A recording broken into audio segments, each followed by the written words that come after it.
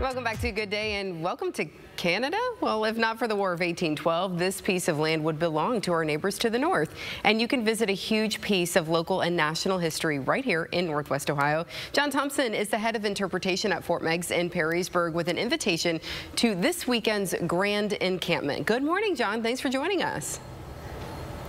Good morning, Amanda. Nice to talk to you again. Yeah, so this is a big deal coming up this weekend. We know that you have done reenactments in the past at Fort Meigs, but this is a whole other level. Yes, this is the Grand Encampment, and specifically this weekend we're looking at the American Revolution, which is fought in Ohio here, and it has tremendous ties to the War of 1812 and Fort Meigs specifically. But yes, the Grand Encampment, this is something that's only held once every 5 years in our nation. This is the first time Fort Meigs has been honored being asked to host this event, so we are so pleased to be able to bring this to our audience throughout the Great Lakes. To come see a show of this magnitude of military history, celebration, and getting ready to celebrate independence all over again. Yeah, so you said this particular event only happens every 5 years, and this is the first time Fort Meigs has hosted this. So talk a little bit about what exactly that means.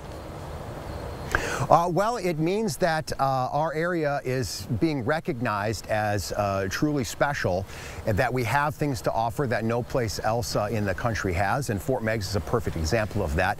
So much space out here, a wonderfully reconstructed frontier fort. It's an opportunity that not a lot of different groups and peoples have to experience something this large, and so we're being recognized as great hosts here in Northwest Ohio, and a community that is thirsty and hungry for good history and good history events. So this is all day tomorrow, all day Sunday. Talk us through what people can expect when they come out. It is all day Saturday and Sunday. We're open from 9:30 until 5, and there will be programming absolutely all day through those hours. But in terms of the programming, there will be horses, there will be, of course, artillery demonstrations, the great battles. There's something for everybody here. We have an entire city laid out just for merchants. So these are historical merchants who are out here to sell to the public. You can get anything from toys, historical toys, to a cup of coffee, to fabulous silks and fabrics and things like that. There is baking going on, historic cooking going on. So the demonstrations just continue throughout the day. Different things. There's a duel and a whole lecture on the history of dueling at this time. And you won't be able to see a battle recreation like you're going to see this weekend with 400 troops engaged and artillery and horses going at it.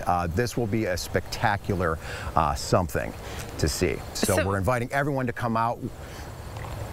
Go ahead. We just don't want anyone to miss out on this opportunity who is able to see it. This is just so one of a kind that we need to make sure that everyone knows about it, everyone comes out to see it and celebrate with us this tremendous honor. Yeah, so let's talk a little bit about the history of this. You know, why is it so important that, you know, we now in 2024, you know, have a handle on what happened, you know, back in the early 1800s? Yeah, well, as an entire nation, it's 2024. We are building up towards our great 250-year anniversary of declaring independence, and there's a lot of focus now being redirected at that revolutionary generation. And so this American Revolution reenactment that we're doing here is all part of that festivity. It's all part of this great buildup, the crescendo that's leading towards our 250-year celebration.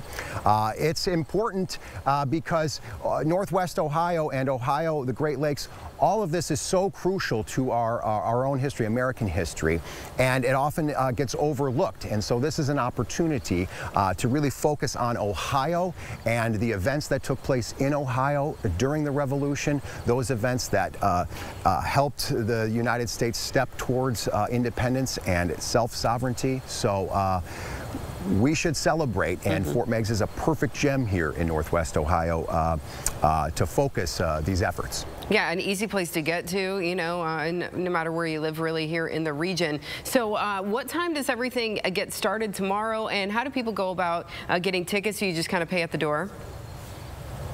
Yep, you can just stop on by. Your tickets are good all day, so you can leave our campus if you want. We will have an enormous food court set up, food trucks and a picnic area, so you can take a break for lunch or a snack and come back to the action here. So 9:30 to 5, both Saturday and Sunday, special hours, extended hours on Sunday, and you'll be able to see whatever you like. There is something truly for everyone here, and programming throughout the day. Yeah, so and come on by and see us. Ryan promised some really great weather, so that's perfect. And this is just a great opportunity. If you haven't been to Fort Meigs yet, you've got kiddos too. This is a great family activity that you all can do together this weekend. John, thank you so much for joining us today. We appreciate it.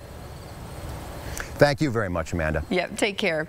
Well, coming up next on Toledo's most local 9 a.m. show, he's not Fred Astaire, but Dan Cummins puts on his dance skins and takes a shot at ballroom dancing and more in this week's Try This. Good Day is back in a moment.